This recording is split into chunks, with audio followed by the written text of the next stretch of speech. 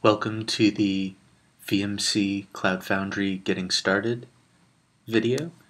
We're going to walk through getting started using the VMC command line tool. To start, we'll make sure we have the necessary prerequisites, which are Ruby. So you can do a Ruby-V.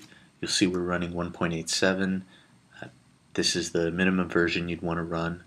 You can see I'm running patch level 174. It works fine. You'll also want to make sure you have Ruby gems and make sure that you have a fairly up-to-date version. You'll see I have 1.72.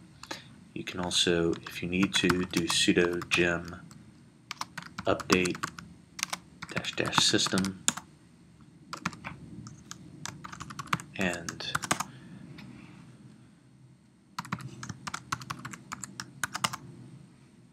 you'll see that by doing gem update with system, you can ensure that you have the latest version of Ruby gems installed. Next, you're going to want to do sudo gem install VMC. This will make sure that you have the latest version of the VMC gem installed. Once you do, which you can see we have ours installed now, you're going to do VMC space target api.cloudfoundry.com. You'll see we have successfully targeted. Then we're going to do login.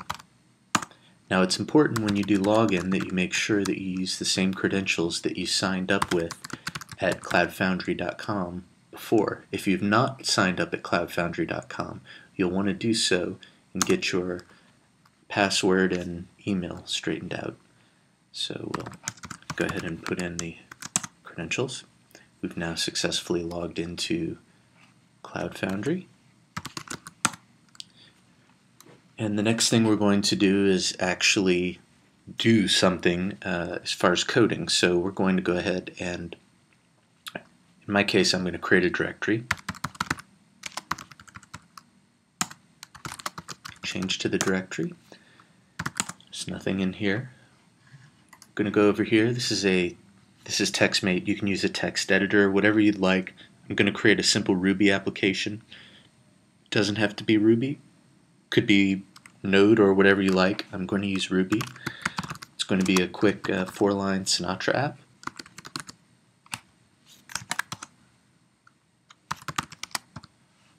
I'm going to tell it when someone goes to the root web page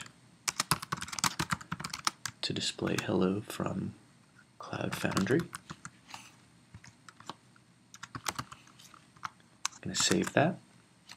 I'm going to go over here to this window. You'll see we have a hello.rb file now. Now we're going to issue the command vmc push. I'm going to accept the default. We're going to name this hello Cloud Foundry. You can name it whatever you like. The application deployed URL, this needs to be unique. If it conflicts with something that's already out there, then you won't get a successful deployment. It is Sinatra.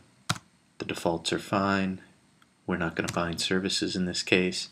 You'll see that it's pushing the app and it has started.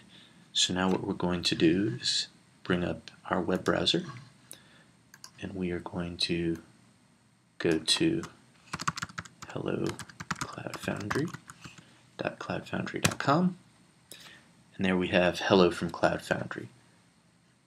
Now what we can do is go over here, add and VMware, save that. I'm going to go over here and do vmc update hello Cloud Foundry. You'll see that it's starting the app. We'll bring our web browser back up to a refresh, and you'll see we have the and VMware.